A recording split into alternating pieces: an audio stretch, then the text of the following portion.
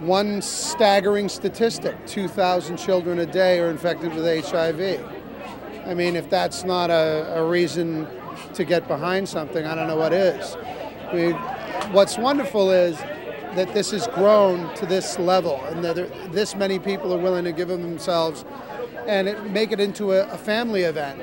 So for a day to bring the family and have a wonderful time and benefit and hopefully save lives, what's better than that? How do you go wrong with that? It's amazing because they put me with the thing that I love to do. They put me at the golf chipping contest. So I basically allowed people to chip a golf ball at a target,